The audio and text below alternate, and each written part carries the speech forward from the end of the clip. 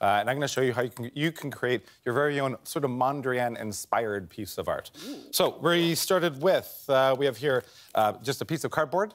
We put down, you can use regular white paper. I like this sort of, it's this adhesive vinyl. You can get a lot of art supply stores, right? Okay. You use it for all kinds of different things. I kind of like the high gloss sheen of that. Yeah. So what I did first is I put down a white piece for all you guys here. And then the frame we're going to use is just an inexpensive IKEA frame. We took the matting out. And this is just so that we can kind of see what we're working on. You know what I mean? Right. So before we sort of commit to our piece of art. So have that.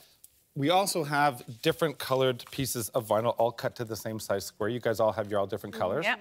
Mondrian really mostly worked with red, yellow, blue, black, and white, so the primaries. So what we did, guys, just stack them up. And then as you can see here, the colors are all stacked up. You can do horizontal, vertical lines. You can do diagonal lines. Oh. And then we'll separate them, but stack them up. And just literally just cut. There's no rhyme or reason whenever we creatively feel. Any shape. Okay. And the great thing, because if you're going to do diagonals, you want them to all match up. So that's why we're stacking them up like this, okay?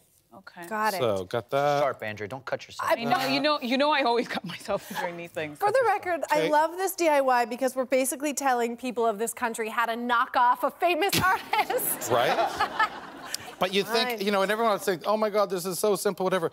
But you have to think when he did this, it was 1920s, maybe 1927. So this was really revolutionary in the art world. Like, people are like, what? What the heck is that? Yeah, right. You know, so that's kind of neat. I mean, nowadays, yes, it's, you know, you can kind of look at it because we've come so far in a lot of art. But it's sort of, it's so iconic. And you know what, even in fashion, guys, you've probably seen this stuff on runways. Yes. I'm telling you, I wore this in the 90s. I had all those T-shirts. All that color blocking, you know, it was the YSL. The Yves Saint Laurent one was big in the 60s. It's because that was very 60s color blocking, Hey, Stephen, how much will one of these paintings go for? Yeah. His iconic like a real painting. I want to buy one instead of make it. About 50 million. 50 million? Yeah.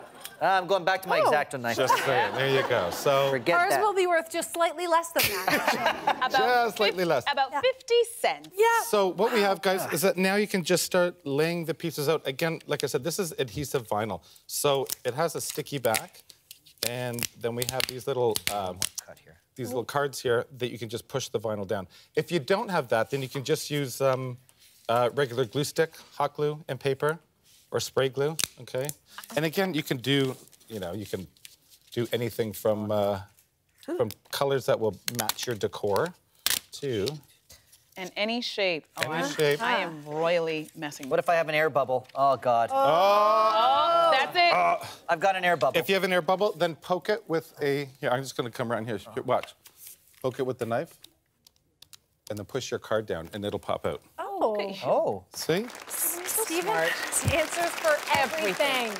Stephen, you know I'm so excited about this because I actually made my mother a knockoff Mondrian when I was 12 years old. Get out. Oh. She still has it on her wall. I painted it with masking tape on canvas.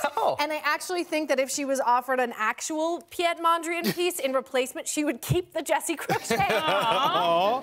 Once you have your stuff sort of laid out, then I also have this in here, because we want to keep it really, really simple, okay? This is some adhesive tape. Which you can get, again, every art supply store has this kind of stuff. And because you don't need the glue and whatever, you just take your tape. Okay, wait, I got these. Looks like his. I got these fancy nails and I can't peel anything off. Can you know when you get those, like, you know those nails, lady? I can't even pick a coin up off of a counter. There you go. So, thank you. See, and this graphic tape, guys, from the art store, it really makes those clean lines even cleaner. And Andrea, you jinxed Is this so fast. Can I edit undo if I make a mistake? Absolutely, yeah, you can peel it back. Again, you know what? If you have just regular paper, it's easier to sort of work around because you don't have the adhesive. I like this gloss, though. It's cool. But the gloss is cool. Yeah, this is really cool for like a kid's room or a... Oh, yeah, totally.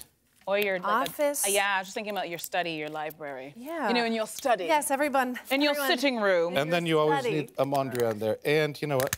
Really simple. I am messing this up royally. $3 million bucks right here.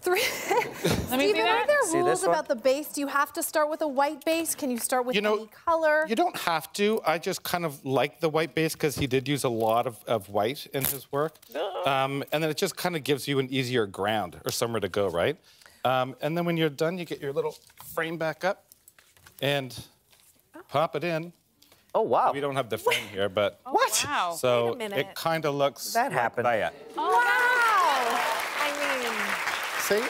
Yes. And it's That easy as that. Just like mine. Okay, you did well. Identical.